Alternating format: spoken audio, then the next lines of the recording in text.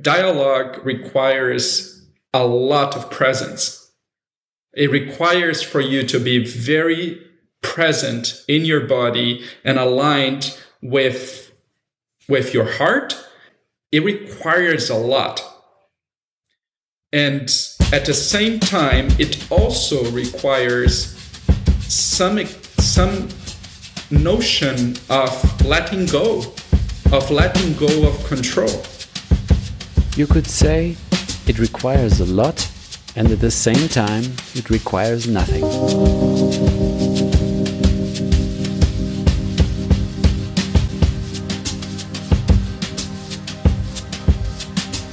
Hello and welcome back to the White Room. Today is Monday, the 3rd of May, and we are in different time zones. I say hello to Mariah in Amsterdam. Hi, Simon. In Amsterdam, it's 8 o'clock and 4 minutes. Is it true? You are completely right. I'm completely and utterly right. Like last week, I'm broadcasting from... A rare thing. Like last week, I'm broadcasting from Ecuador, from south of Ecuador, actually, Vilcabamba, which is near Loja. More or less halfway from the Altiplano to the jungle. So more or less tropical, but not so hot. And I'm here because of some private reasons. And now second time in the White Room, Ecuador. And here it is actually 1 o'clock and 5 minutes now.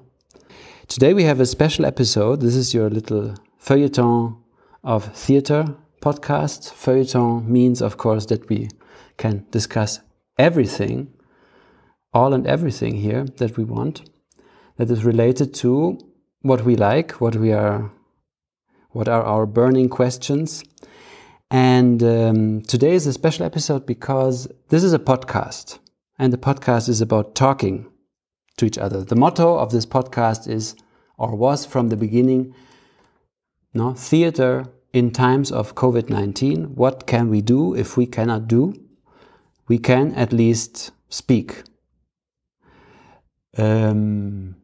Of course, when I say we can at least speak, it means that it's a kind of qualification when I say that. It means theater or doing theater would be better, but we cannot, so we can at least speak.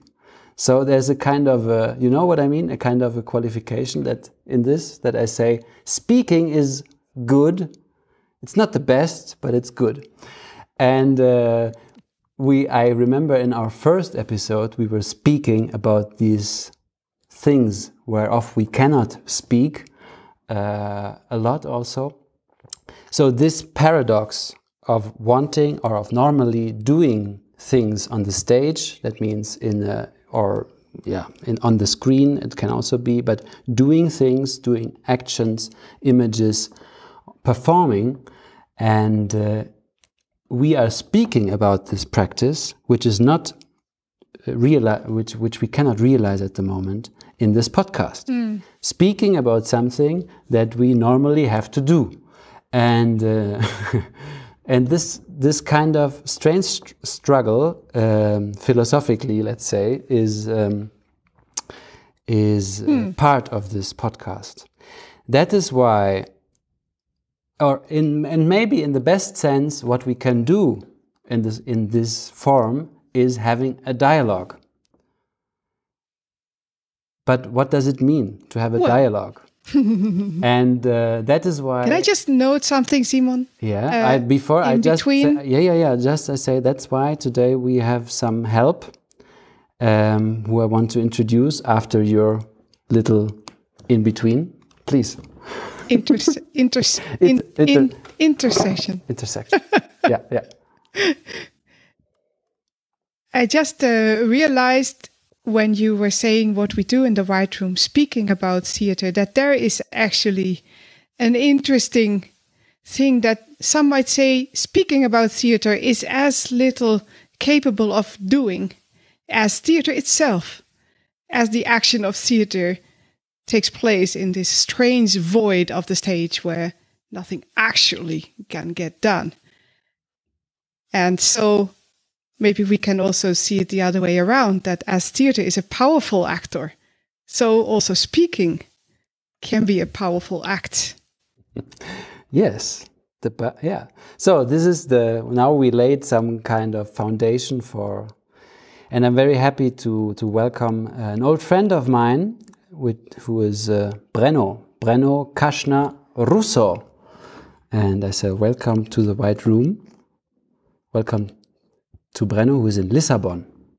Thank you, Simon. It's a great pleasure to be here with you today and reconnecting after so many years, and to get to know Maraya as well. I'm very happy to be here speaking with you and touching base. And yes, I'm in Lisbon, and it's 7:09 right now in Lisboa, and the sun is still up, and it's quite warm today. Yeah, spring is coming. Spring is coming. It is. Summer is coming. I think slowly everything will get better. But this does not concern us today.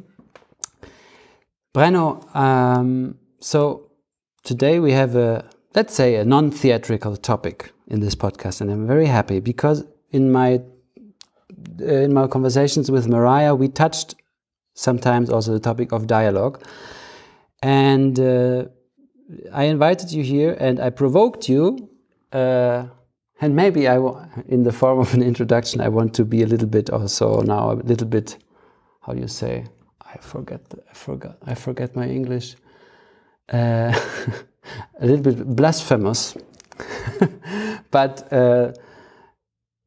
first, no, how should I start? Yeah, I would really like to start with that. I would like to invite you to, before we dive actually into the dialogue, I would like to ask you to introduce yourself a little bit.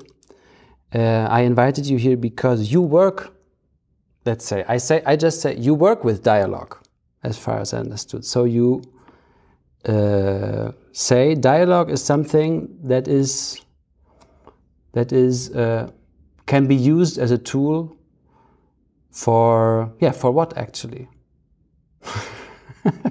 But as I ask you here now, can you maybe introduce yourself quickly and how you approach this topic or this practice before we actually go into a dialogue? Sure, I'll be happy to do that. I'm Brenno, and I was born in Rio de Janeiro in Brazil, and grew up in a culturally mixed family. My mom's family being German, and my dad's mix of many things in Italian, Portuguese, and indigenous Brazilian. And grew up in Rio, went to a German school. Biggest influences in language were the Portuguese and then German as a second language. And finishing high school, I went to London, moved to England, and went to arts university. And from there, 12 years passed, and I never really came back to Brazil. So I sticked around Europe in many different countries. So started off in London, and then went to Sweden, where I studied social entrepreneurship and met Anna, who is my partner. And we have a little daughter called Liv, who Simon met when she was still in the belly, because she was born in Witten in Germany when we were studying together. Maybe when Simon came, she was already there. She was already there, yeah. But now she's there. Pretty, and she's a young girl. How old is she actually now? She's 10. She's really tall, and she's you can't say, like, it's really this phase of like leaving childhood and entering something else. And so Witten, and talking about Witten, it's a nice connection to the topic of today, because this was the moment where I really touched base more with dialogue, and I was introduced to dialogue in the format of Bohmian dialogue that I will also introduce to you in a bit more, through a professor, a Japanese professor who Simon also met in Witten, Kazuma Matoba. And he basically practiced dialogue in his seminars with students. And this for me was really incredible because a lot of that just stayed with me. The format just made so much sense for a learning environment. And so this was the touching base with this dialogical format. After that, we did a big travel, which shaped me a lot as well towards the end of my time in Witten, where Liv, Anna, and I, we went overland, leaving Belgium. At this moment, we were already living in Belgium. And we went all the way to Thailand overland, visiting many different initiatives and projects and universities along the way. And I was really curious about how students take their notes in the different universities. So this became a big project, and this was 2 years of my life dedicated to that. And in the end of it, we didn't really know where to go. We were in Thailand, and we didn't really have a home to go back to. And we just were fantasizing where it could go.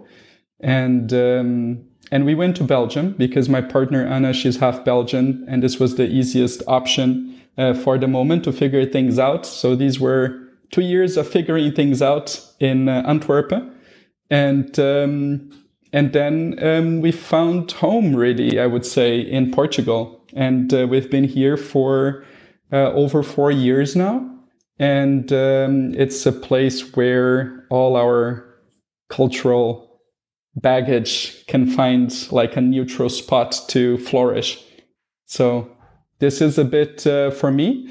And since a few years now, dialogue came back into my life. And it's interesting because it was completely gone after Witten for some time. And then it came back. And it came back very hard. It just made so much sense. And I was looking into the world and seeing what was happening in the world and was like, okay, we need to practice something like a dialogical format.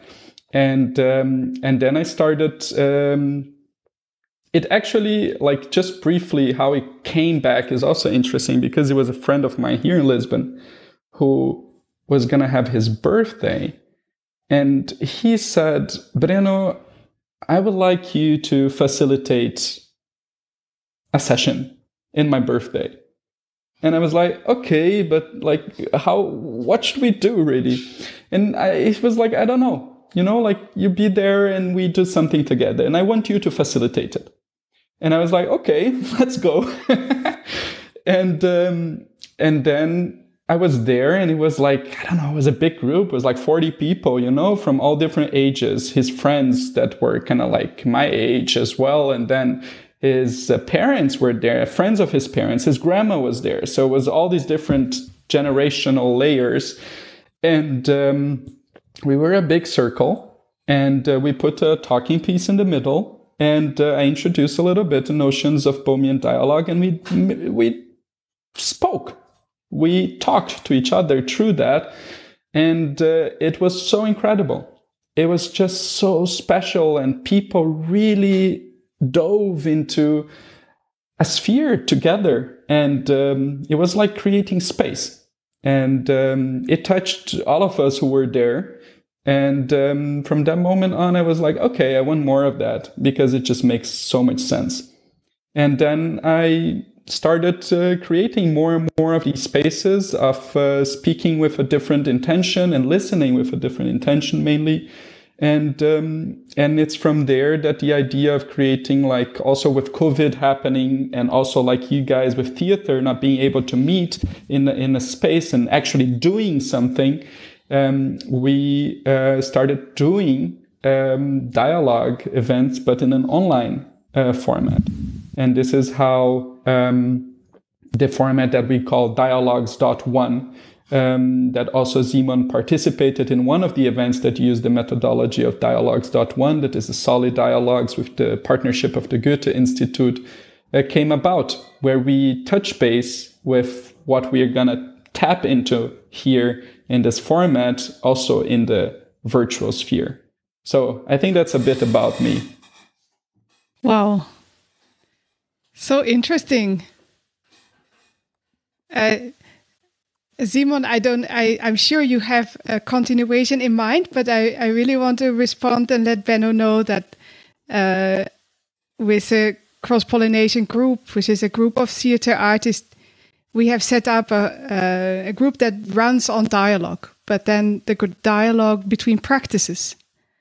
So we try to create a space where our theatrical practices can dialogue with each other. And it has also gone online, of course, where it is a double challenge to speak from and with the practice in this dialogue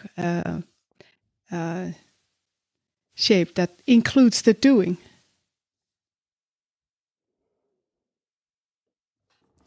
And it is indeed like creating space. Absolutely agree.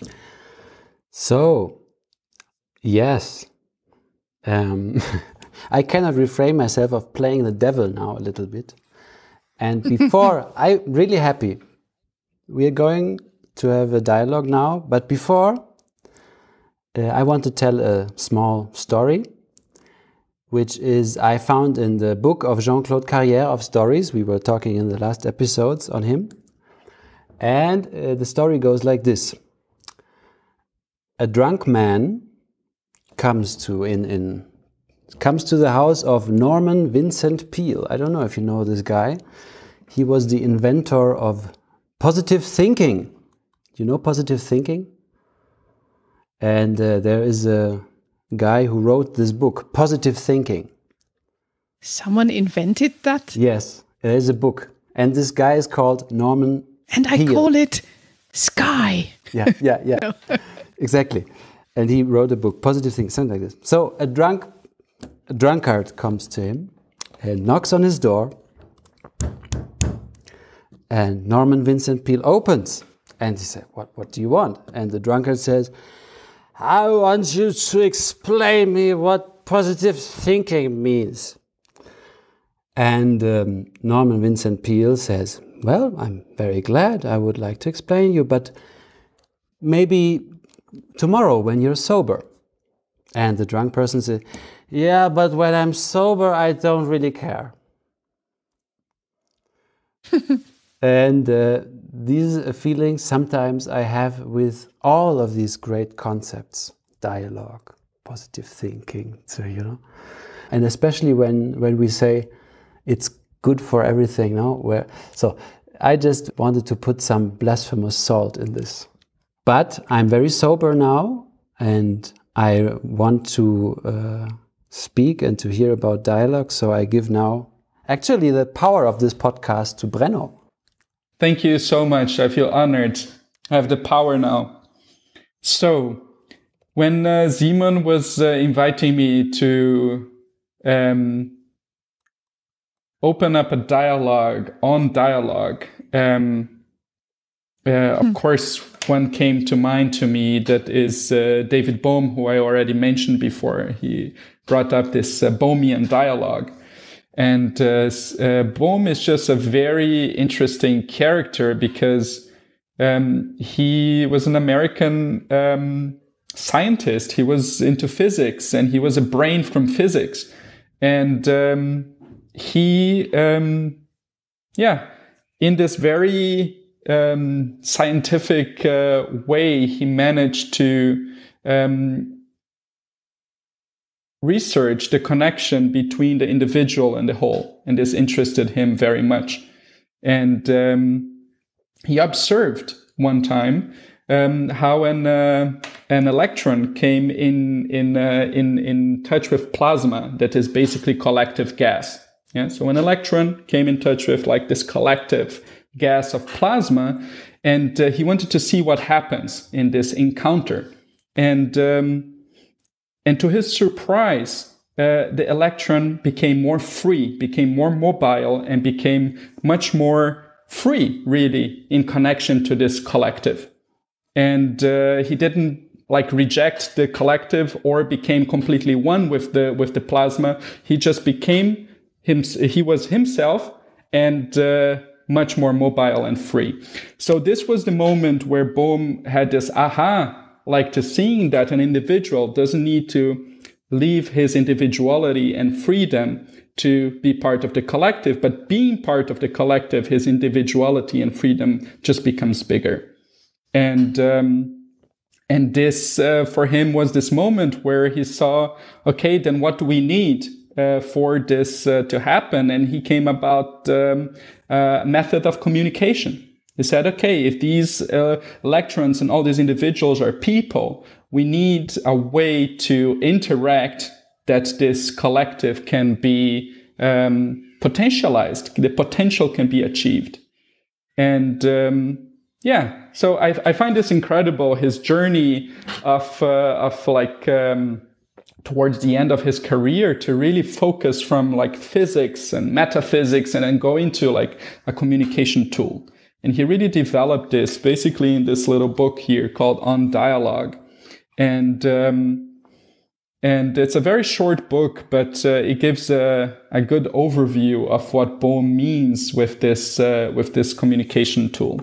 And right in the beginning, reminded me when Simon had this invitation, because this is how he starts the chapter on dialogue. He says, the way we start a dialogue group is usually by talking about dialogue, talking it over, discussing why we're doing it, what it means, and so forth. I don't think it's wise to start a group before people have gone into all that, at least somewhat. He was a theorist, and he was very much interested in the theory, but he also did it. So he got people together and was starting these dialogue groups all over the place, and really just tapping into a different form of coming together and speaking and listening mainly. And it's interesting you made this duality of the doing and the speaking now. So actually you want to do, but now you're speaking about the doing. And I would bring another notion in, that is listening. And dialogue, as Bohm sees it, for me, how I interpret it, has much more to do with listening than with speaking. And this is for me just was wow, okay. And now we listen. Okay, how do we listen? I don't think many people don't know how to listen. We were not taught how to listen. And if I think as well into our whole educational system, at least my background and my educational path, we are very much taught on how to perform, how to speak, how to counter argument, but not really about listening. And I think this is a skill that is very, very, very much needed in our days nowadays. So maybe just before we go into dialogue, just some basic knowledges of the Bohmian dialogue that I'd like to give is that also if we look at the roots of things, so Bohm is also saying, okay, to start a dialogue group, you talk about dialogue, true dialoguing. Yeah. So he looks into the nature, the root of what dialogue is. And if we look as well, it's very different to what we sometimes use as dialogue, that has more of a debate or discussion orientation. Yeah. And he really looks into that. I find very interesting, because he looks at discussion. Yeah, and how discussion etymologically comes from Latin disquatere. And disquatere, if we take that to the word, it actually means to shake apart. Yeah. So it's to look at things and take it and cut in tiny different pieces and really look down closely, and then from there create an argumentation. Yeah, and that's great because, well, science uses that a lot, and our whole educational system uses it. But there is just a lot that misses out on it. Yeah? It brings a lot, but a lot gets left out. And basically, in this format of discussion, yeah, we are ignited into hearing things to already reply to them. So we already like perceiving things, what is said, and we're thinking of how will we counter argument that. Yeah? And this brings to this ping pong of argumentation that becomes this kind of like game, competitive game, where in the end someone wins, and this is the person who has the best argument. Yeah?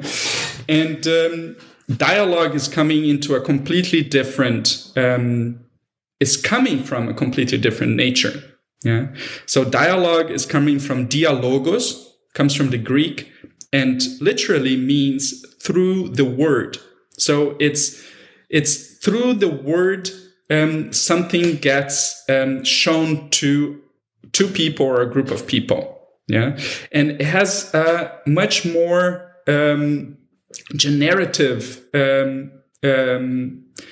sense to it, where the focus is not put into how to counter-argument what was said, but how can I listen to that and really listen? So the focus is really on listening. And how can I then add something to it so it becomes something new? Yeah? So this notion of creating something new is very alive in dialogue. And how can I really listen to the other, and together we come to something new? And yeah, so these are like some notions Bohm brings. And then on top of that, also added by our professor Matoba, and that I very much like to bring forward, is three principles that guide the interaction. And the first principle is be brief and precise. The second one is speak from the heart. And the third one is listen as you would like to be heard. And with that, I will put a seed question for us in the middle. And we see where this leads. And I just ask you to really tune down to yourself and just really take a deep breath and take in consideration the three principles I just mentioned and the nature of dialogue. The invitation is for us to see what can be generated in between us. And the question that I put down here for us is, when does creativity take place? This is the question for us to kickstart. The conversation does not need to be limited to it. It can go wherever we want it to go. This is just a seed planted in the middle and between us. And I open the floor to all of us.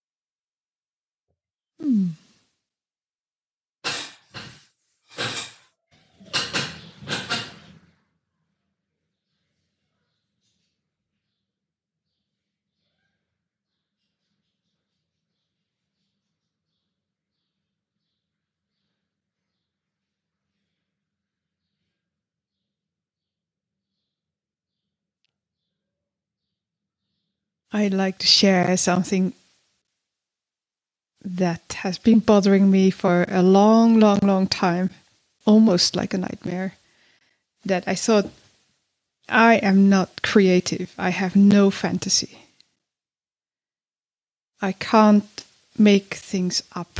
And this was making me so scared.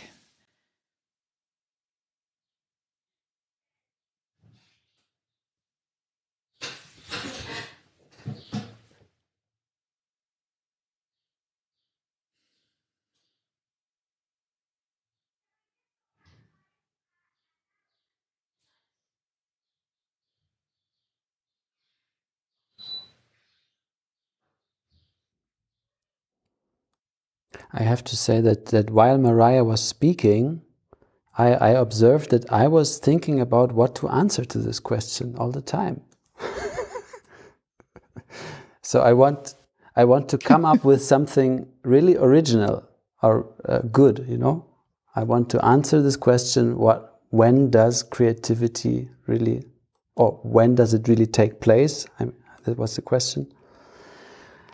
And I was thinking on that question how to respond while Mariah was speaking. So yes, I heard what she was saying, but I was at the same time also thinking what I would respond.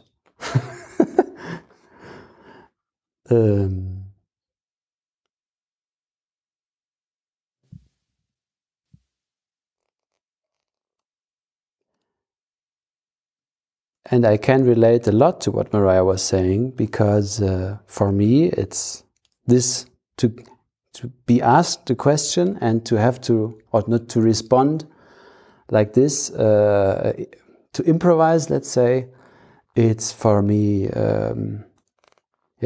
difficult, because I would like myself to be inventive, creative, full of fantasy. But this, I cannot really turn it on like with a switch. Sometimes it happens not when I would, or not when I'm pressured to do it, or when I pressure myself, but in other moments. These other moments are usually also reacting maybe to some other impulse that is coming, to another person proposing something, or also in those rare moments when you can actually daydream, which is also very seldom, because I tend to fill my day not with dreaming but with stuff like watching some video or reading or listening to podcasts too much. As so far that and somehow I don't know why my brain wants this. It's really addicted to input. And this, so there is a big horror of the void that is left when there is no input. But when there is actually no input, then after some time it can also happen that there comes an idea or something. No? Something new pops up. Maybe running through the woods or something. And this is always the worst time, because then you cannot write it down or something.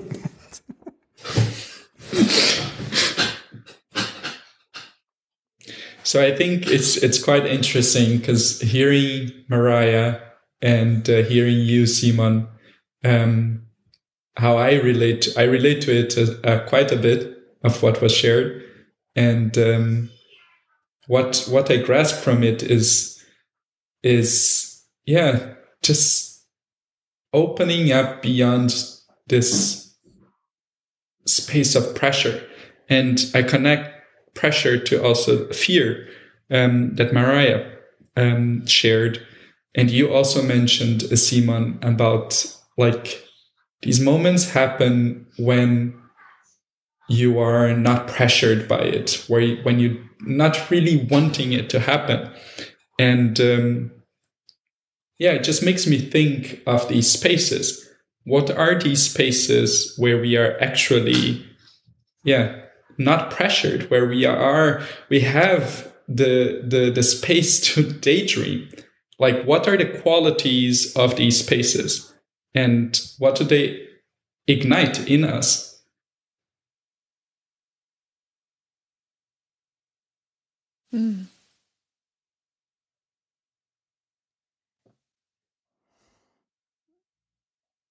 I like this question. What are the qualities of these spaces that ignite us? So,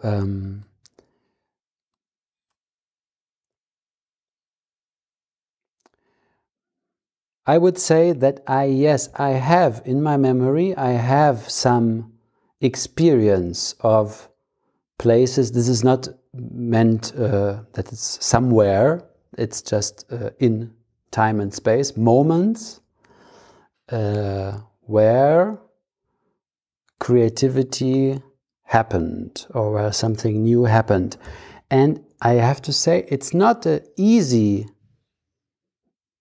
recipe, or not an easy mixture for recipe to say it was that and that and that. But what quality was it?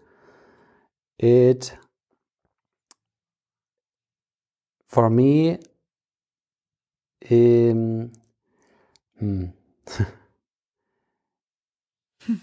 has a quality of surprise.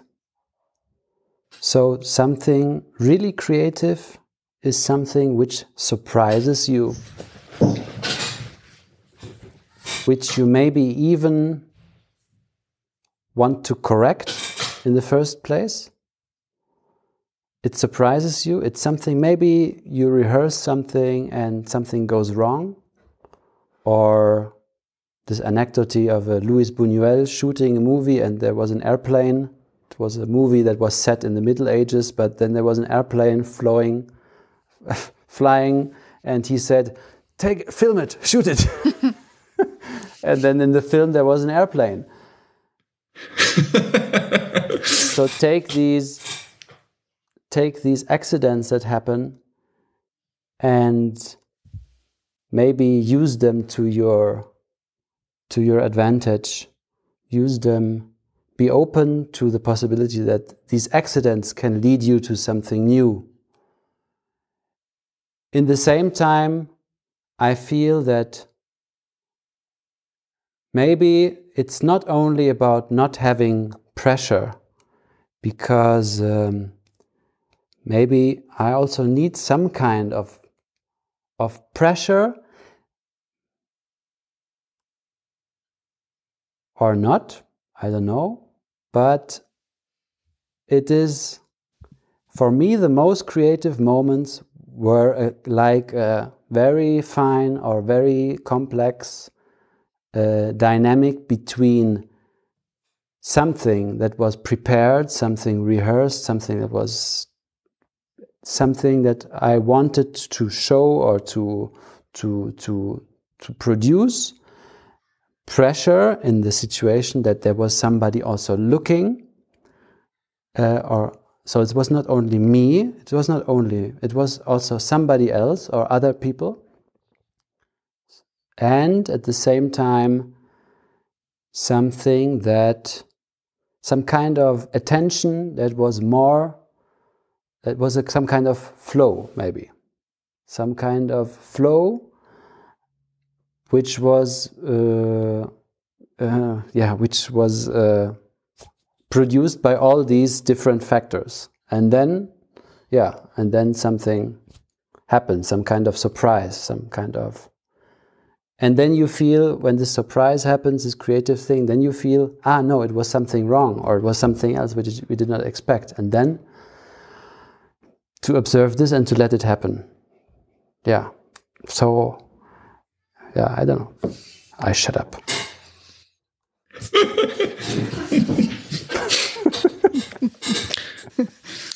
I really like something you said that stuck to me, Simon, is these accidents. This word just really stayed. And I don't know, when I think of the first thing when I think about an accident is like a car crash. But an accident can be so many things, and it's basically, if I just observe it for a short moment, it's just something that was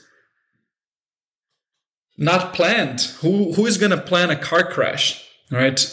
It's just something that happened without being planned. So, it's something. This flow also kind of resonate that you mean. And I think the flow is more what happens then when we observe the whole, like with a more like a bird's eye view. But the accident itself, it's like an accident is a moment. There's something that happens there in a trigger of a moment, and something turns, and then flow ignites. Yeah. I love the word accident, and I immediately consider, so what do you need to have an accident? And one of the things that something needs to be going on for an accident to happen, right? And the more precise or consistent or focused this thing that is going on is, it might make the accident more obvious. The more disruptive it is, the more light it shines, maybe. And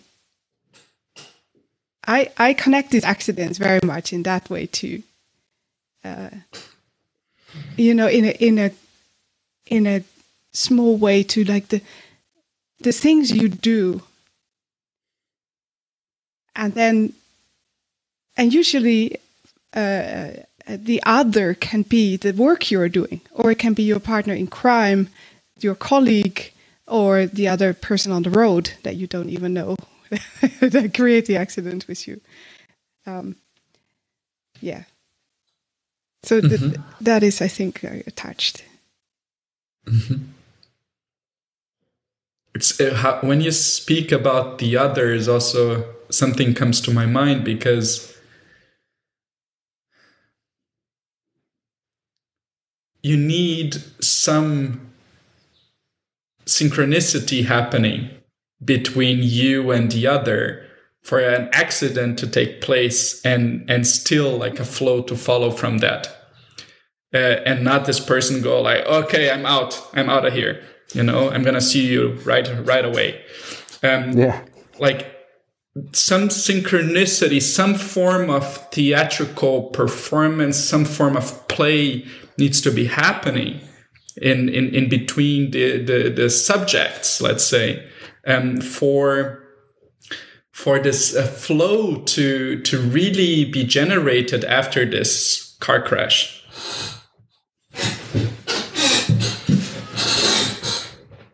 I think there is the word that I think what you mean is trust or confidence. I don't know, in German it would be Vertrauen. It is like, and this is especially now when we were speaking, or for instance in the independent theater history of the late 20th century, there was hard work on constructing something new. There were charismatic personalities, and there was also sometimes there is also stories of, in some moments, where the director, or the directress, I don't know, but mostly directors, go too far, and break this trust by abusing. It can be in different ways. The trust is something very delicate, which happens, I don't think, so much times. So it's not usual. It is more usual that you have a contract and that you know the rules. And this is also very good. And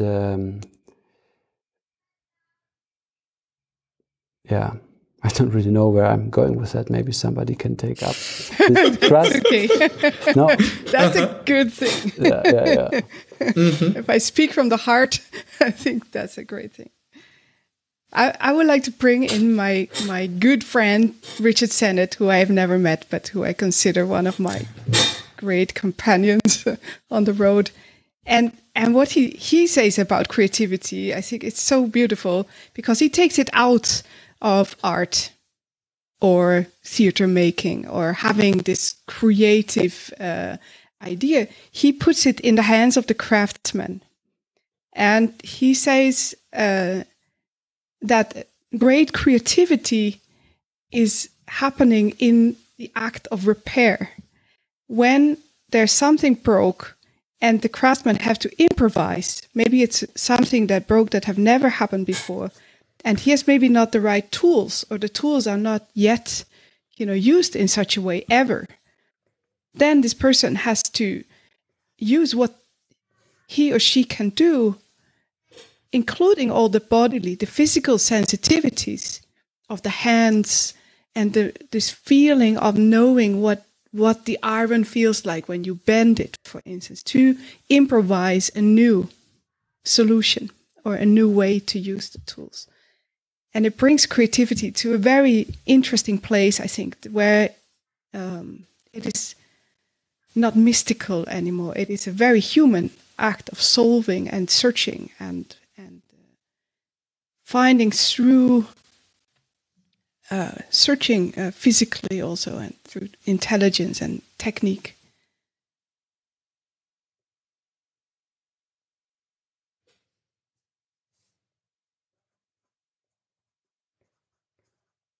And maybe on the heels of that, I can throw in another friend that I hold very close to my heart. This is Brian Eno, who has a similar act of making it small and saying the seed of creation lies in these tiny things, the tiniest of acts of creation, that is maybe just one note following the other.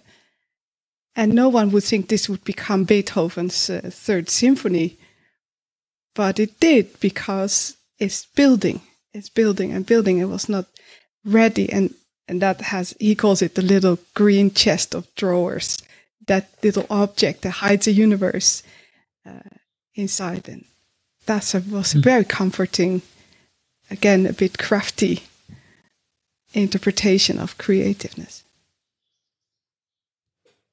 That's beautiful. I love this image of the drawers, the little drawers holding the universe inside. One word that you said, Maria, that also stayed with me is improvisation. And I think this is one, in my small experience with theater, one that was very much alive. And I remember these improv theater exercises where I liked one a lot, where you were not allowed to say no, or you were not allowed to be kind of like against. It was just building up. Everything was like building up. And because this was an exercise with other people, so this was interpersonal exercise. It just creates it smoothens a lot. Maybe it touches base with what Simon said as well about trust, because it smoothens the maybe fear of rejection, or someone saying no or not going with your game with you, because anything you'll do will be built up upon. So the pressure is gone of this fear, at least for me in my experience, of being said no to. And it's just like there's this other exercise that is in communication, where you're not allowed to say, when people go like, but, and then you already know, okay, everything that was before the but doesn't matter. What comes after the but is what the person actually wants to say. And there's one exercise in communication that you can only reply to a person by saying yes and. So this is how it goes. Yes and. So it's this building up that happens, that has this playful improvisation with it, that in my experience creates a lot of trust. Yes, you're right, yes. Brenno, but no, sorry, just kidding.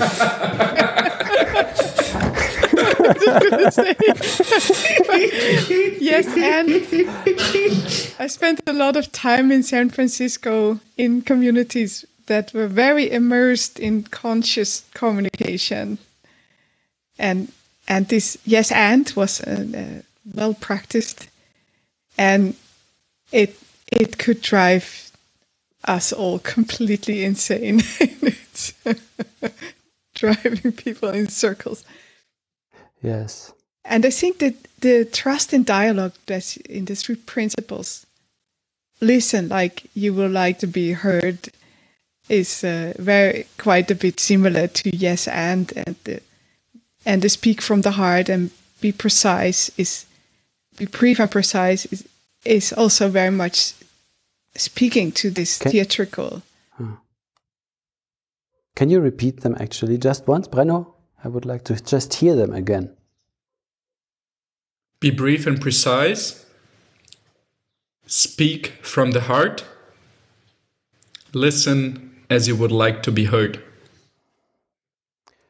I think that's all very good, Brenno, but not so. No, I think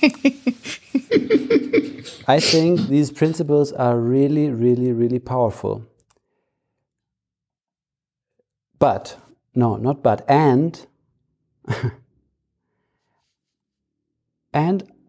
I think that they're not easy and that they're not sentimental things. So you can listen to them in the beginning and say, oh yeah, now I feel like this. But already the first principle, be brief and precise. I mean, speaking, remembering how I was speaking before, lost, no? Just, it's very difficult to really be brief and precise, to say what you want to say. This is the first thing. The second thing, what was the second thing again? Speak from the heart. The heart. Yes. The second thing, speak from the heart. I think this is because why it was so useful when I did this practice, that you had also these papers lying around in the center where you could always look at them, and they were like these rules hanging there, because I forget. And what does it even mean to speak from the heart? Does it mean I have to speak like I'm feeling good or bad, or how was my day today? I don't think so. I think it's... But what does it mean, speaking from the heart? And the third, listening. Listening is the thing that already in this conversation is when I am honest with myself, what is the most difficult for me, because all the time I'm somehow not here. I'm either thinking of what I have said and saying, oh, I could have said that smarter. Or I'm already thinking ahead of how could I maybe explain more what I want, no? Mm-hmm. Would you mind if anyone else listened to you like that, Simon? But I don't understand. Well, it says, listen as you would like to be heard.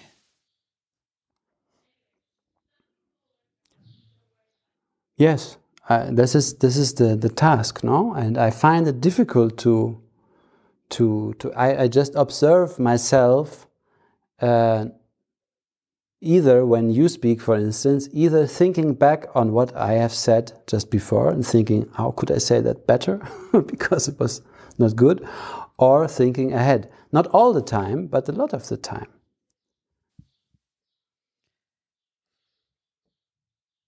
I like the provocation a bit from Maraya, and I think there's something that lies in there, and how you're describing your perception, Simon, and the question is then, would you mind if another person, for example, me or Maraya in dialogue with you, if we would have the same perception when you are speaking? Would that be okay for you? Now I understand it in two ways. The first thing, if I would mind that somebody, while listening to me, thinks of his own or her own things, of course, no, I would not mind, because everybody can do what what they want. But if dialogue, okay, maybe something else. You could say these are the principles, no? But dialogue is also like, it's what happens, no? It's also one approach to say whatever happens is okay. But then I can also see that we go into a situation where we say we now have a dialogue, and in the end it's just a normal conversation, just a little bit more sentimental because you feel good.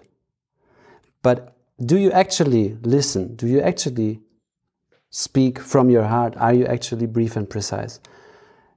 So maybe this auto or self-observation is something which I would think, I'm not the expert on dialogue here, but for me, I would think that it's important, of course, first for me personally to remember, but if we say dialogue is something that we can strive for and not just a title for a sentimental talk, then I think it's something that everybody should observe and should work on. No, I don't know.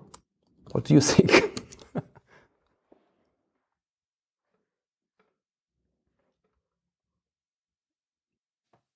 I'm thinking of the speak from the heart part, if I may rhyme my way onwards, and I'm thinking, I don't really connect it to sentimentalness, this heart. I connect it to really standing personally, you as a person, for what you are bringing in to the space. And another thing that I connect to it is that you're not bringing this thing in order to get that other thing. So you're not being political about it, or in order to provoke this person into making a mistake, or to bait someone, to show maybe more than they wish. So that's what it says to me, and I find I connected to also a philosopher who was speaking about public debate. I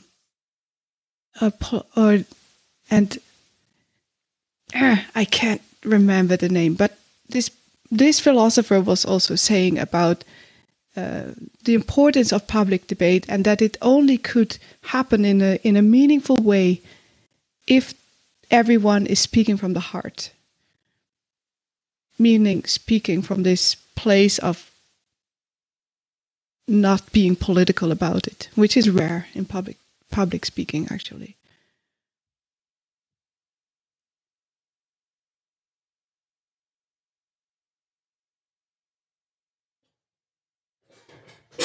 Yeah, I relate to what you say, Mariah.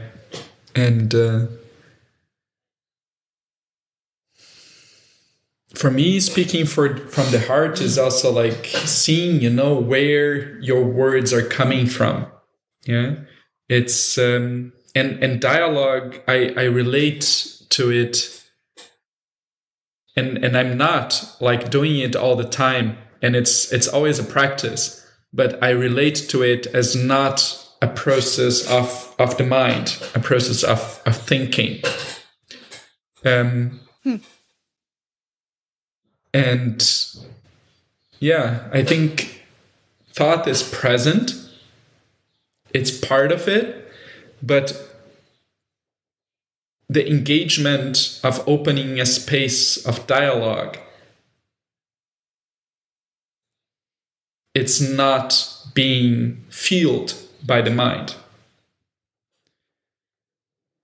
And it's a space where, we're inviting the mind to not take the stage.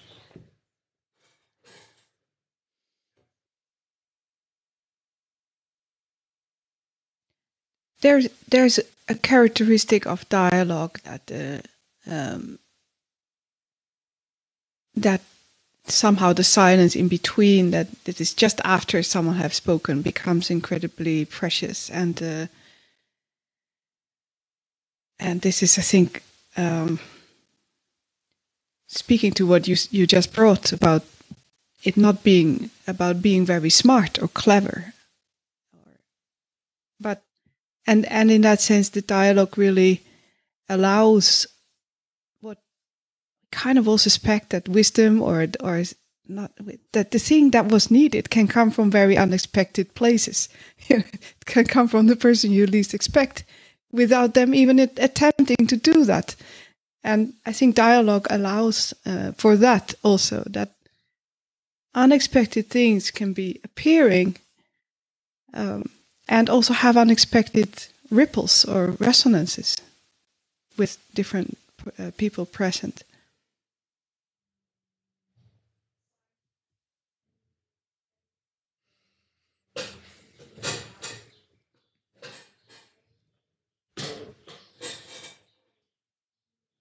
Yeah, totally. One thing that I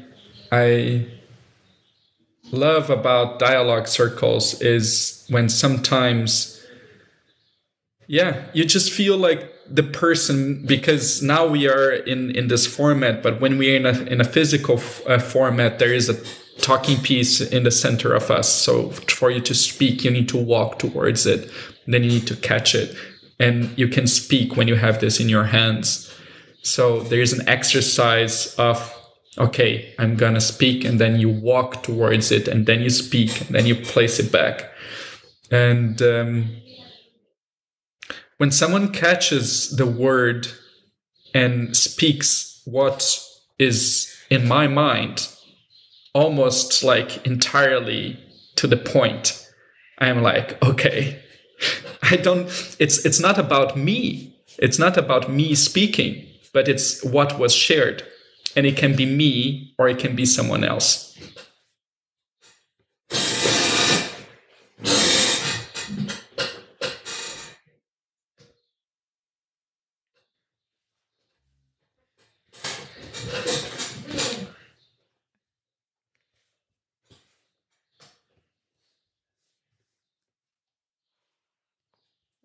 I think there's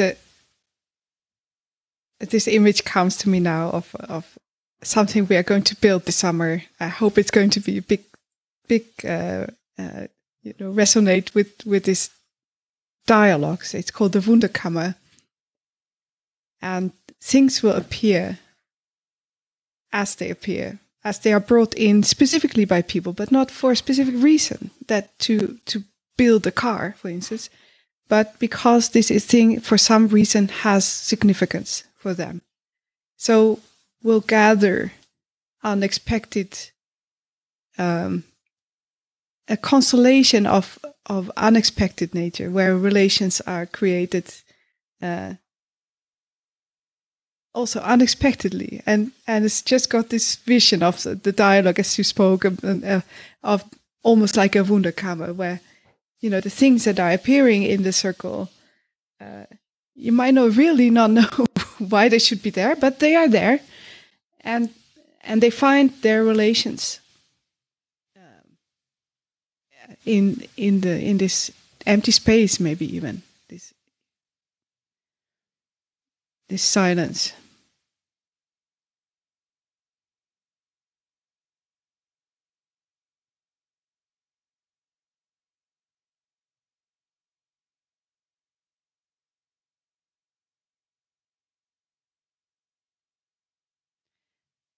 Has any of you ever been to a Quaker service, a Quaker gathering?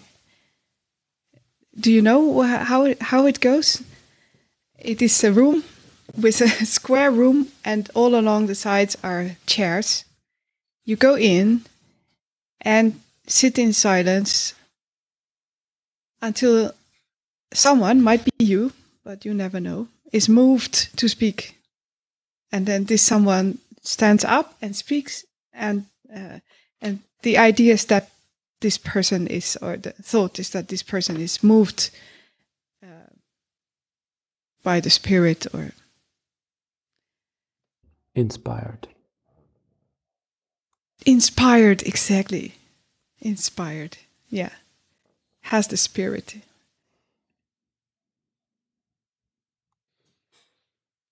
Yeah, I think there's this notion in dialogue as well. So it's a container we're doing here, and this container needs to be held. It's here, and we enter it, and we're gonna leave it in a bit. And when we're in it, it's this space of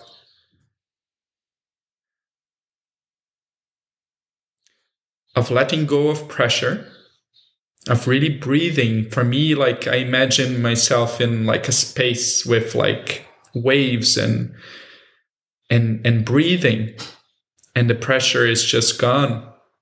And through the pressure going away, when something ignites me to speak, I'll speak. And if nothing comes, it's not for me to speak.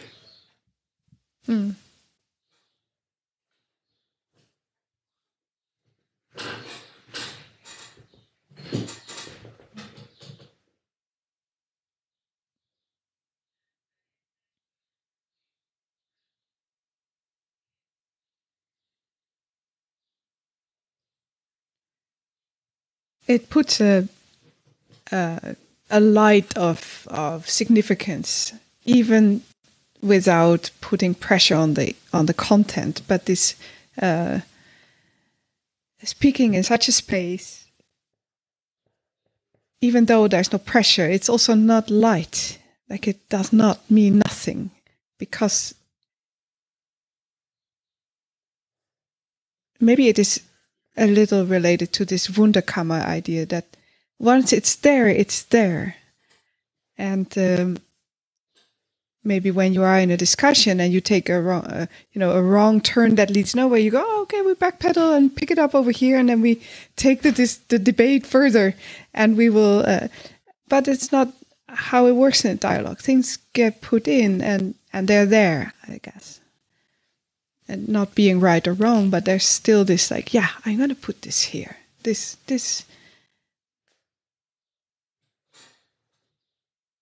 There would be no sense in taking something back or backpedaling to the last point of the argument that made sense, for instance. Or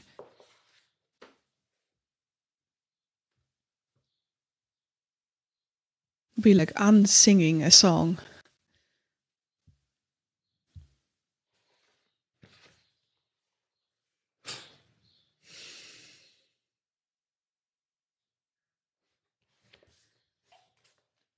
So I have one little quote here from Bohm that I can share with you, that reminded me of it, also connecting to what we shared, and it touches base with thought as well.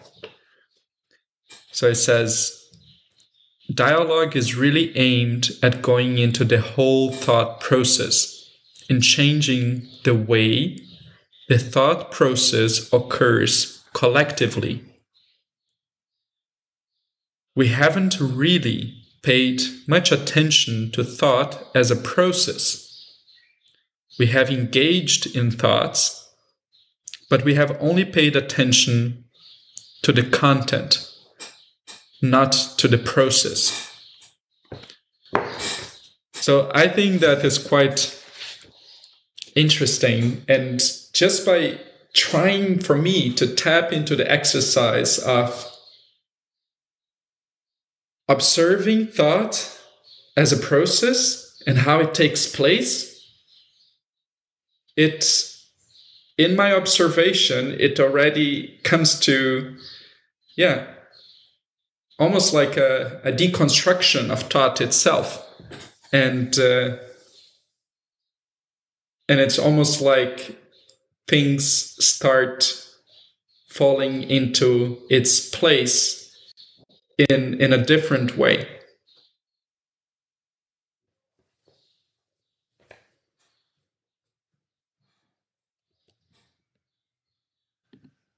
I want to get back from this, what you now say of the thought process, to Simon's listening conundrum, and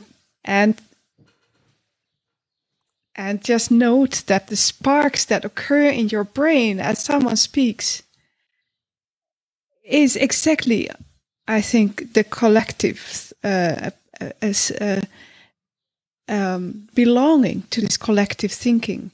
As we listen, we also catch, and we also spark and pop and bring something. We become impregnated by the other's offerings, and this birth is exactly this immanence that is hiding there, that is waiting.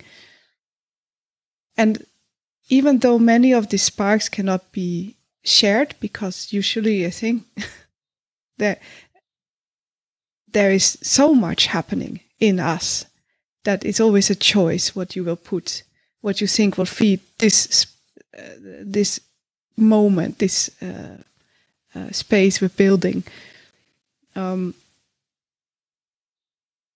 But that's one, for me at least, one of the joys of collective thinking, is how we spark each other off, and even in the dialogue, this way that it's not argumentative but kind of associative and synergetic and simultaneous even. It allows for a lot of sparks to happen. You know, there's so much richness also in the unexpressed thought, unexpressed process.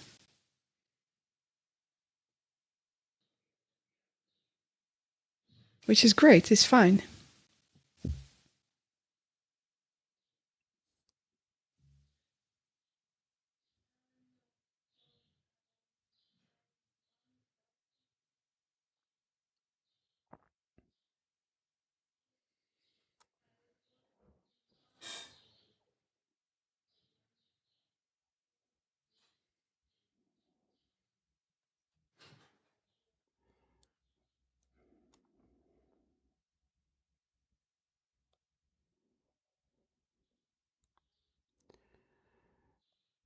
Is dialogue, in the sense of Bohm, or in the sense that we're trying maybe to practice now, is this something that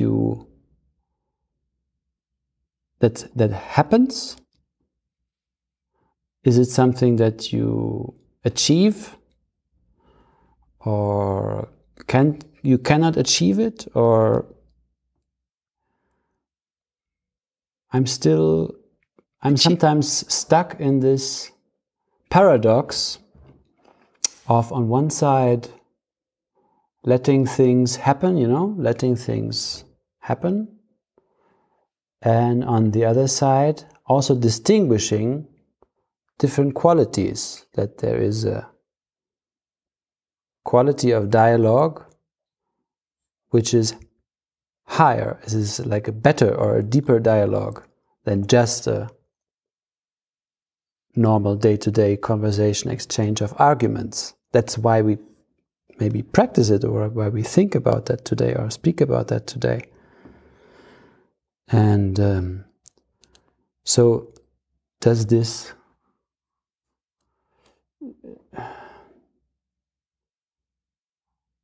how to formulate this this question?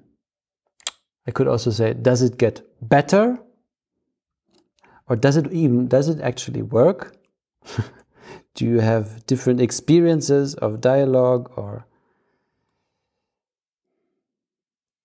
does it work, or is it for people just some kind of? I'm coming back again and again on this, maybe again different dichotomy or different paradox. Is it really a dialogue that we're having, or do we just feel good? Is it a dialogue when you feel good? Or is there some different steps to it? is a dialogue everything what happens when we say, now we have a dialogue and we try? Are there things as a failed dialogue, dialogue that fails?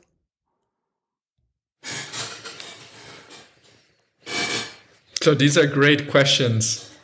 And, you know, like when you were speaking with your question, there's an image that came to my mind. And it's a picture of a sailboat. And, you know, like there is, I can share my experience, and this is all I got. And like there's sometimes spaces that you enter that is created, commonly created, because we agreed by creating this space. So this is a common agreement between us. So we created this container. And that there's this underlying agreement of having created that and have opening this space that creates openness and trust. And it allows for certain things to come true. And then you in your individual seat and body, your individual little boat, so to say, you can choose what kind of gadgets you're going to have like on your boat. Are you going to put your sail up, or are you going to put your sail down? You're going to turn on the motorboat, and like what are you going to do with your individual little boat in this container we opened? And for me, it's a coming together. It's not completely letting go. So if you question me, like how is it dialogue like one that you steer it with your steering wheel? So it's not about really completely letting go and lying down on the boat, letting the sail flap and just kind of like, okay, let the sea take me. For me, it's not completely that, but it's also not about just putting the motor on of the boat and going through the waves. So for me, it's more about like putting the sails up and seeing what kind of wind is there, and then sensing how I'm going to position my boat in that wind, and then take the wind that is collective between us and sail through that. So this is an image that came to me. So there's, you know, like sometimes I think in life, everything is about, there's a level of contraction and there is a level of like relaxation, contraction and relaxation. And this is like a coming together, because you're not just kind of like with your feet up. Dialogue requires a lot of presence. It requires for you to be very present in your body and aligned with your heart. It requires a lot. And at the same time, it also requires some notion of letting go of control. So there is these two kind of like spheres happening, one of contraction or kind of like attention, and one of letting go of control. I don't know if it touches base with your question. Very much. I would even respond to that, and I would say, no, it acquires a lot, and at the same time it acquires nothing. So it's it's this Zen-like paradox, and I even think we did not speak about the grandfather of dialogue, which is Martin Buber. But Martin Buber, as a Jewish German author. Yes, and exactly this book, what you're holding, I miss very much. I need to buy another copy because I gave it as a gift. And the Brenno was just showing the tales of the chassidim. And I am thinking of this book. I gave it to you as a gift. That's great. That's really funny. That's why I don't have it anymore. Give it back to me. I want it. My God. When's your birthday? Yes, and I think this actually this is art. This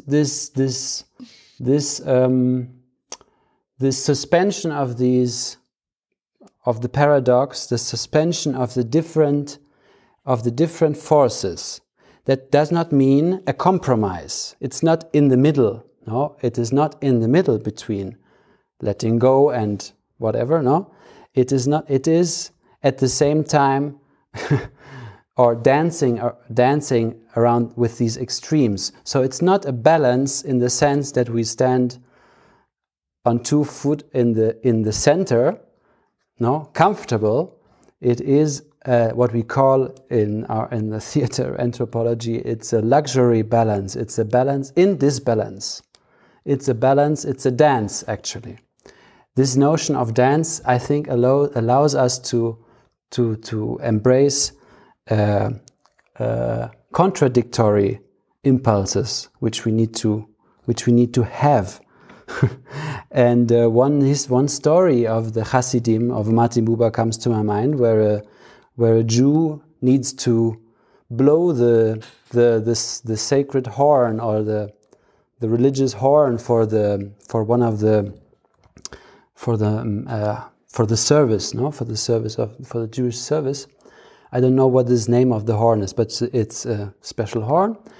And this Jew prepares a lot. Now he really prepares and really,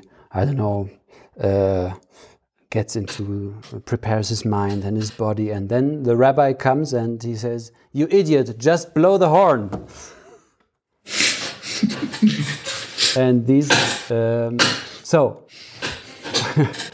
in a story, in a joke, we can suspend these different forces that somehow we need to be able to master. We need to be able to hold to some kind of quality, to some rigor, and at the same time, in the other right moment, we need to let go. It is very difficult.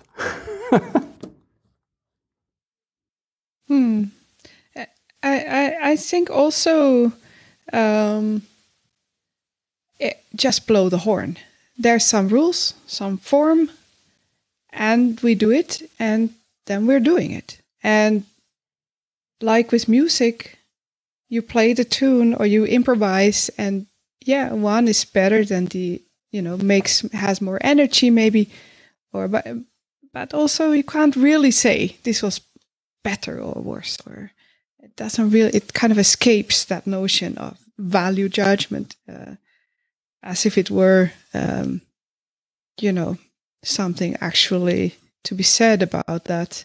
And yet at the same time, we do feel when we improvise a long time, this one spoke to me more than the other, or I was more engaged now.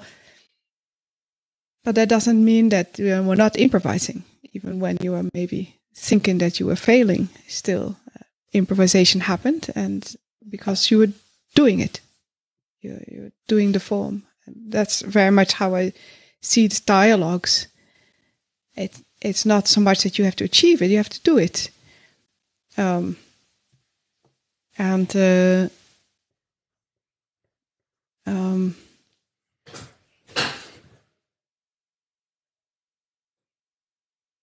There was something else that will come if we have time. Yeah, I think it's very much about doing, Maraya. I think it's about practice, and it's about doing. And there's a notion also Bohm brings in his book that is, there is notions of democracy and notions of circle talk, where it's almost like the goal is to come to consensus. It's that everybody agrees to something. And dialogue can be misinterpreted as that, but I don't see it as a tool to create consensus. So Bohm says it's not about making common,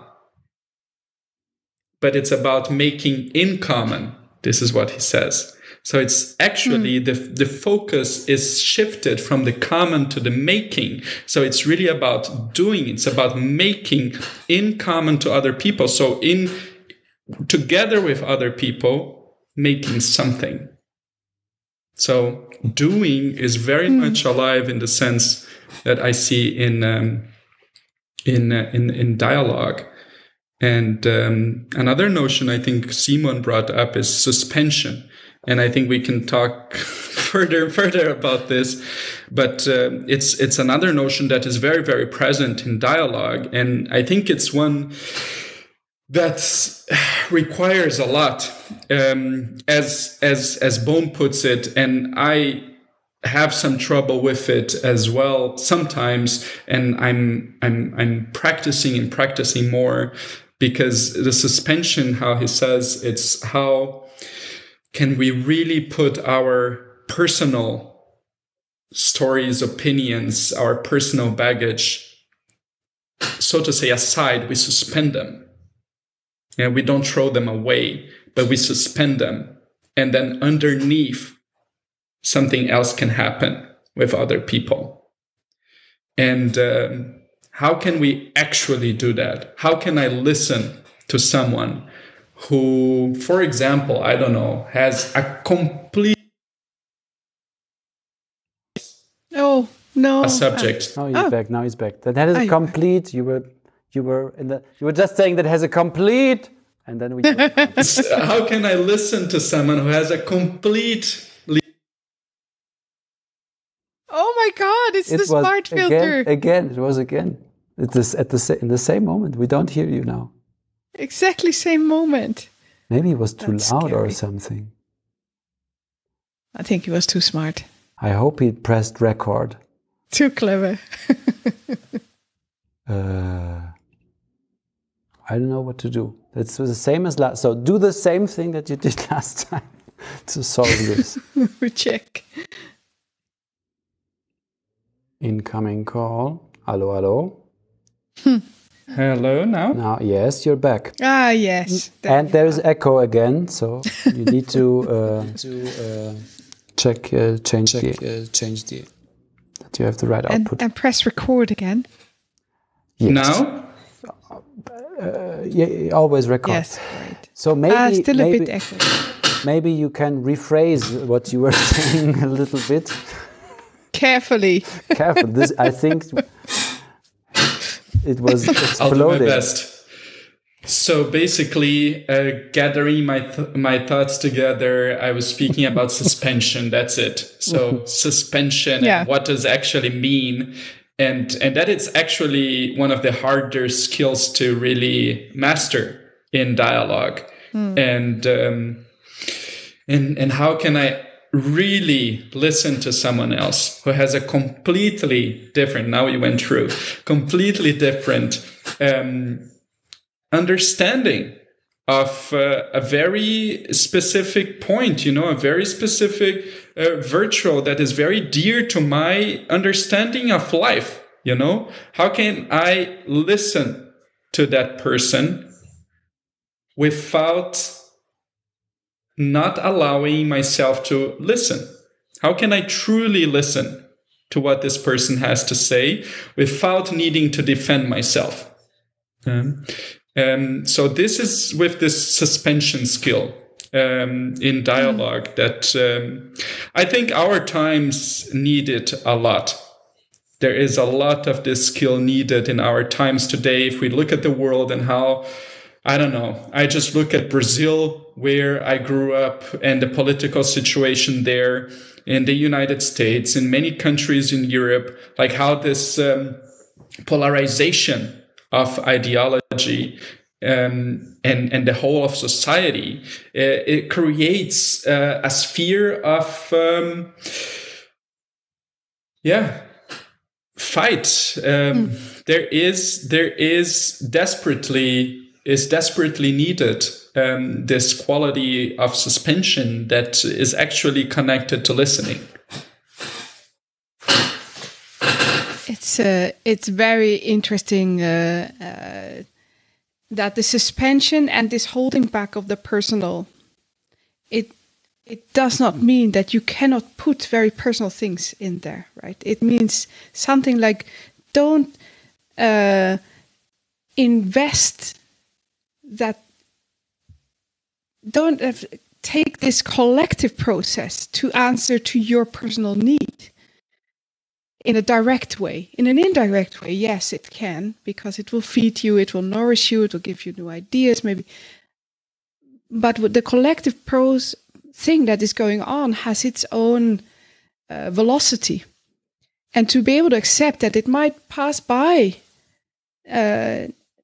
some point that is dear to you, is really difficult. At the same time, you must be so attached to your heart, as was said before, that this very special thing that only you could bring in because you are you and you are there and you are present, that it does actually arrive.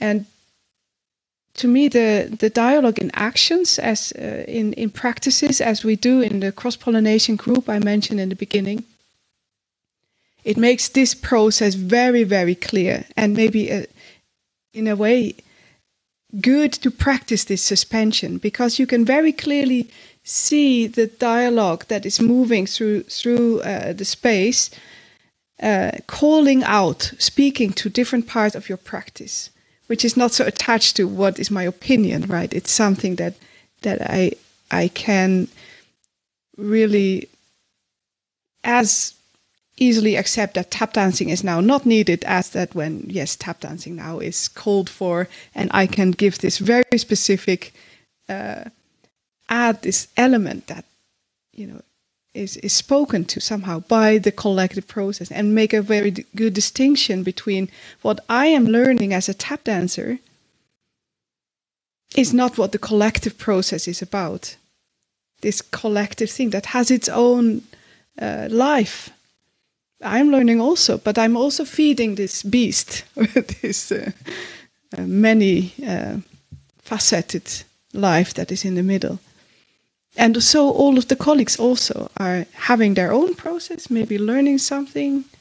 And sometimes you see someone suddenly break into a huge smile and someone has had a very significant insight, but they might not share it because that would disrupt the collective process, actually, what was going on.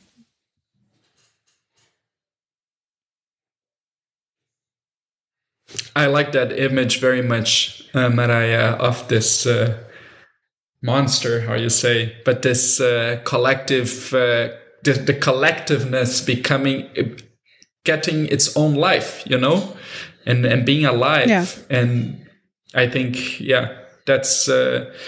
that's enabled with dialogical practices.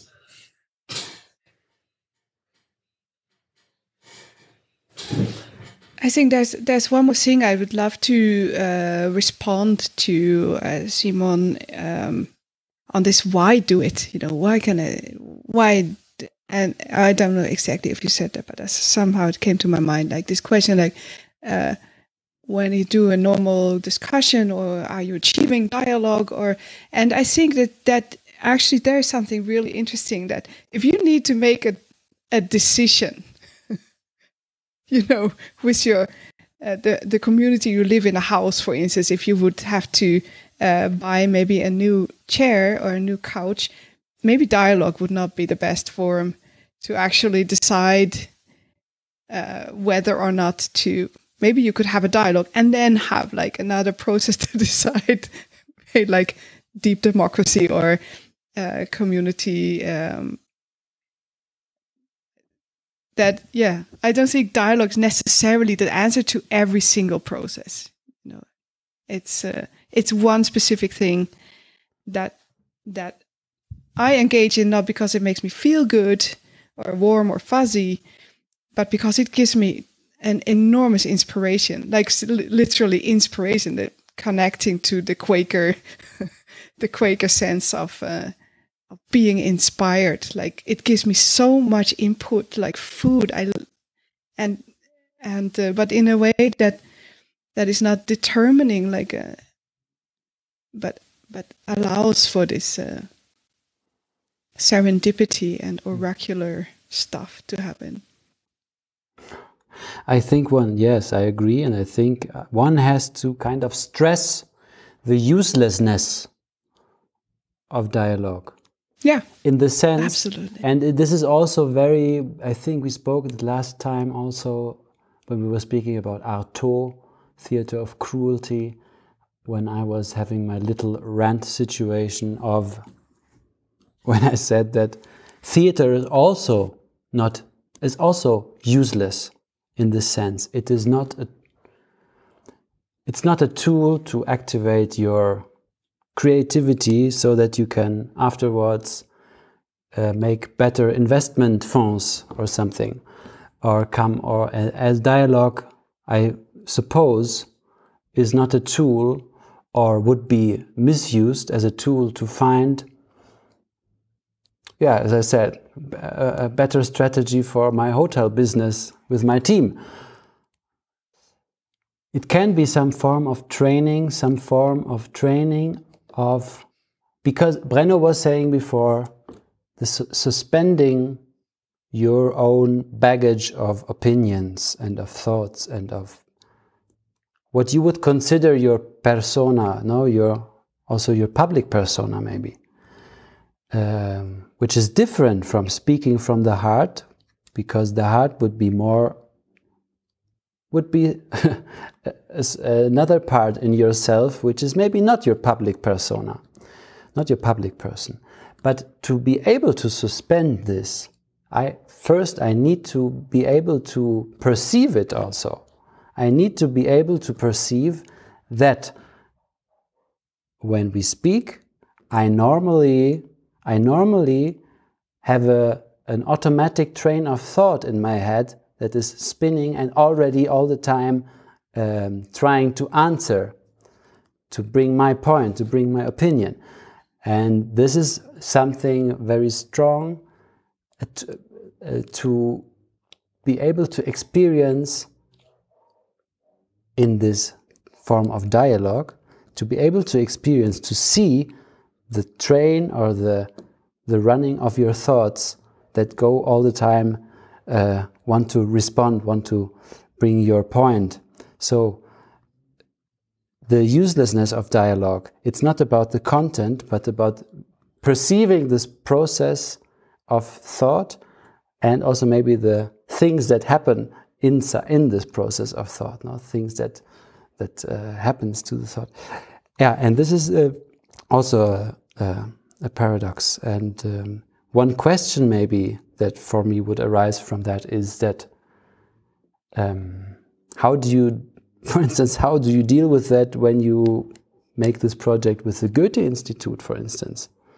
Because on the one hand, the dialogue is just a dialogue and does not solve any problem. On the other hand, you said, and I also say, we need dialogue because we need to solve problems, no?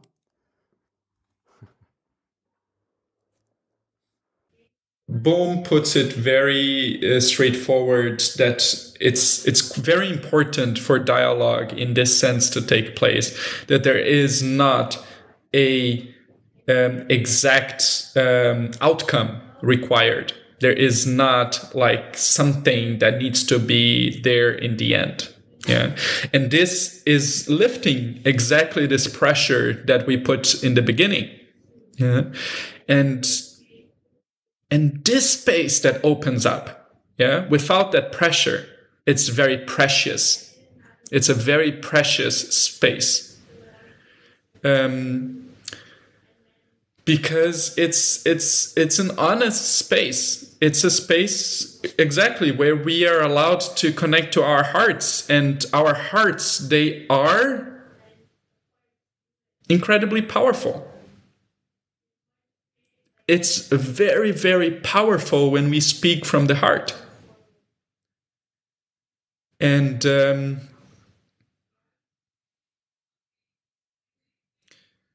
this sense of honesty and this sense of truthfulness to oneself is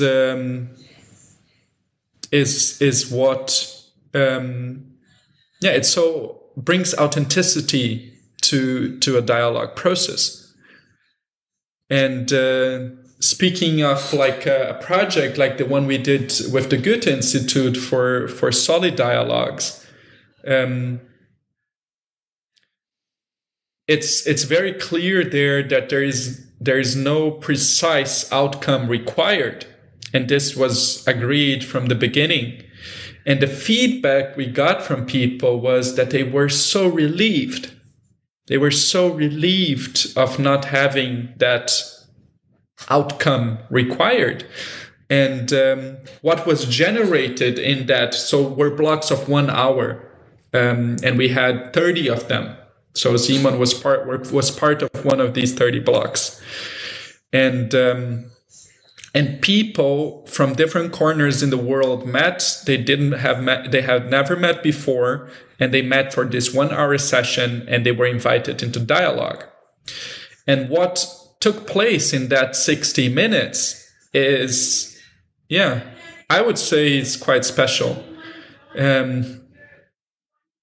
How it happens, what is said, how the interaction takes place, what is generated in that 60-minute conversation. And a level of connection also happens, where people, first of all, feel connected to themselves, and this allows them to connect to others. And this connection with the group is just very, very needed. And in the context of Goethe, they were interested in that. They were interested in how can we bring people together with different views, people from different contexts, from different countries, potentially with different ideologies. How can we bring them together and have them connecting somehow? So this was the exercise there.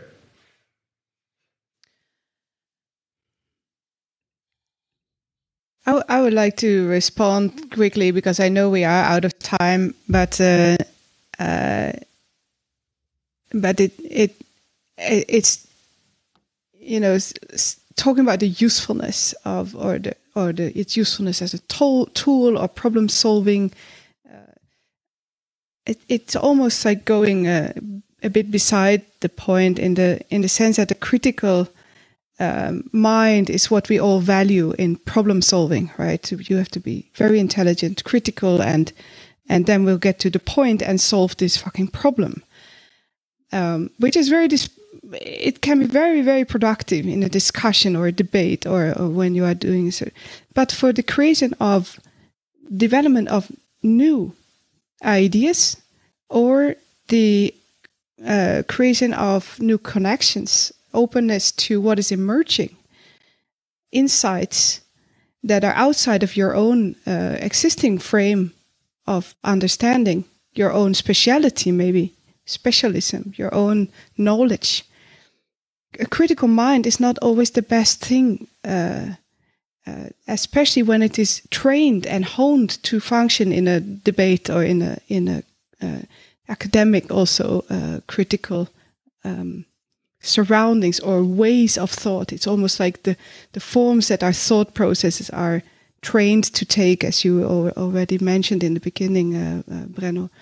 And I think that is where, if you have to say, is a dialogue useful? That is where it's very useful. That is where it even could be said as a good training ground or a good tool to develop these skills of allow creative thought to happen. And we are also on the topic of when does creativity happen, right? Which is a lovely serendipity that it brings us all the way back to the beginning. And yeah.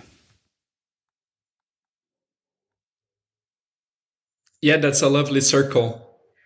Coming back to creativity. And I think,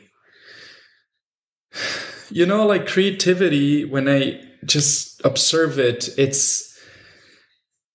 it comes in these moments where it's not really required, it just happens. And some of it is useful.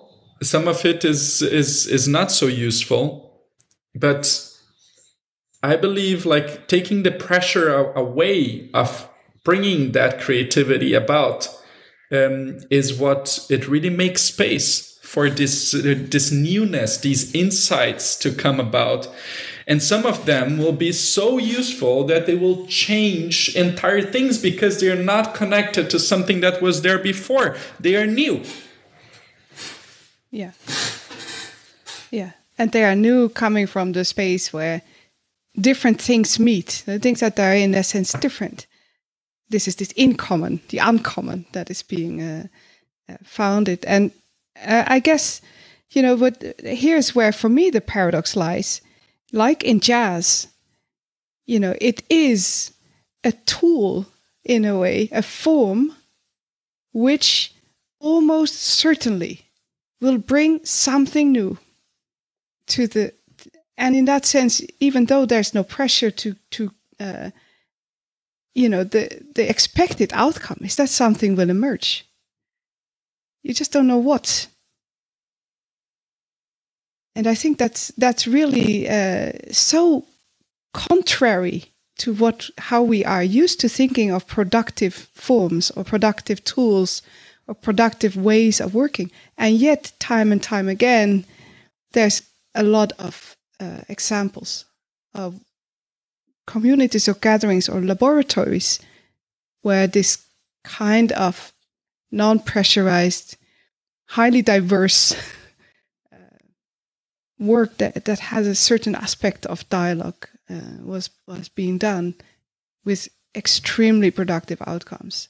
And Bohm's, not Bohm, Bohr's laboratory might be seen as one example. Also, the Philips laboratory from the 40s up to the 70s, I guess, where this is a really funny thing that this highly trained specialists were put in this laboratory and they were allowed to do anything but their specialty. So they were allowed to do any kind of research except what was in the direct line of their training, which it is speaking to this cutting off from your personal, leaving behind your personal. It's speaking to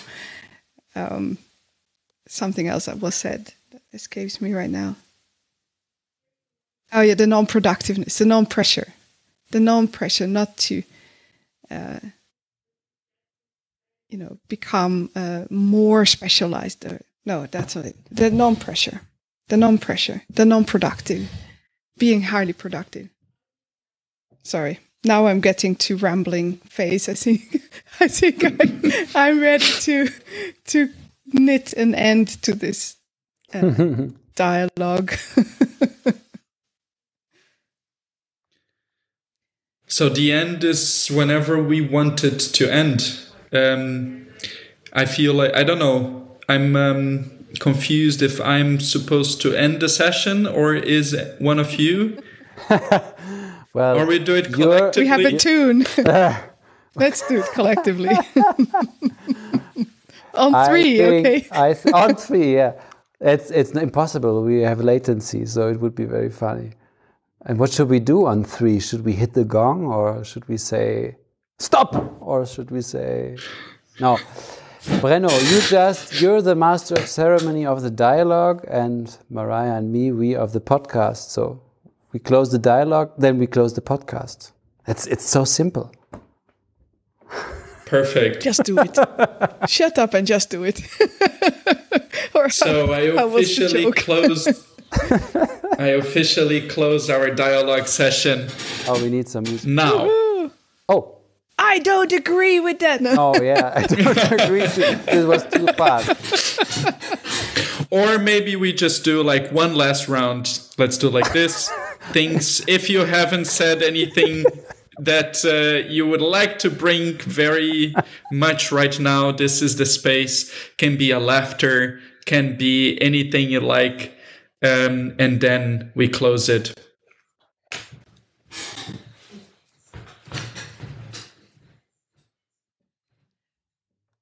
I've actually always wanted to be in a Bohemian dialogue. You what? You Thank did? You did? No. Well, not yeah. Now I did. Yeah. Now I did. Now you did. Yeah. I guess. Yeah. I guess too. I don't know. I think. I don't know. Did we achieve? You were cut for a moment. Did you? What was the verb? Can you repeat, Mariah? Which verb? Sorry. Oh, what did you say? Hey, you were cut for me. Oh, what did you say, Mariah? I said I always have wanted to be in an official Bohemian dialogue. In a what? Official Bohemian dialogue. Ah. You know, with a legitimate stamp. Thank you, Brenno. Yes, thank you, Brenno. Yes. You're very welcome. I agree with Mariah. I also. It was the dream of my life. now I achieved everything. You've already been in a Bohemian dialogue before, Simon. Yes. I was in one with you. Ah, fuck. Yeah, sorry. Okay, so I changed that. The dream was to be twice. No, more times. Okay, I think we're already in the after bar session. Thanks, Brenno, very much. Very, very, very grateful for the opportunity and the invitation to talk to you, to get to know Mariah. I was very pleased. Lovely to meet you. Likewise, lovely to meet you. And very, very nice to reconnect with my old friend Simon. I have many memories from Witten, and it's nice to reconnect. Yeah. So this was the White Room number 30, and I thank you and I thank all the listeners who are listening now or whenever you are listening to this. Today it was a special episode which was non-theatrical, or was it theatrical? We don't know. Maybe it had something to do, maybe not. For me, I hope, it is a performance. Dialogue, it is a performance in the sense, in a very, very simple sense, Aristotelian sense, it has a beginning and a development and an end. And it is performing.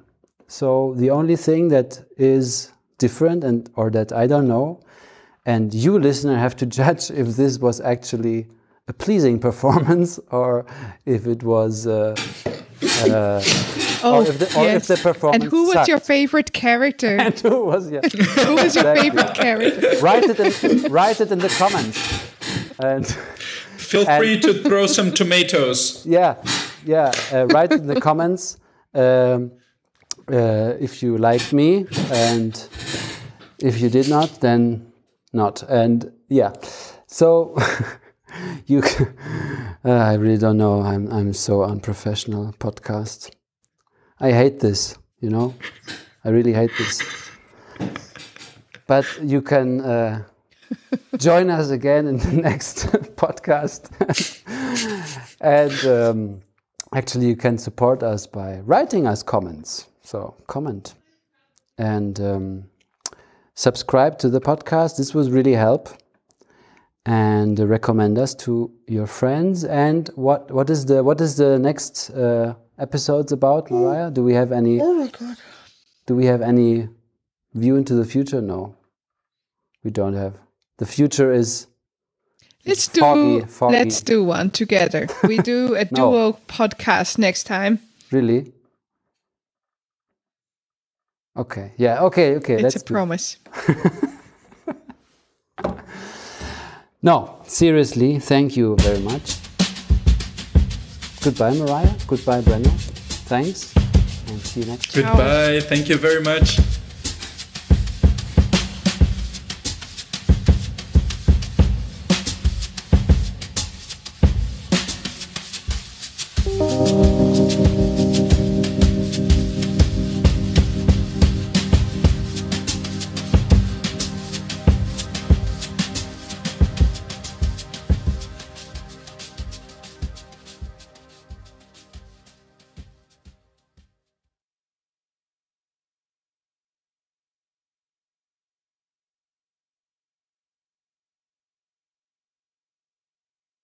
You could say it requires a lot, and at the same time, it requires nothing.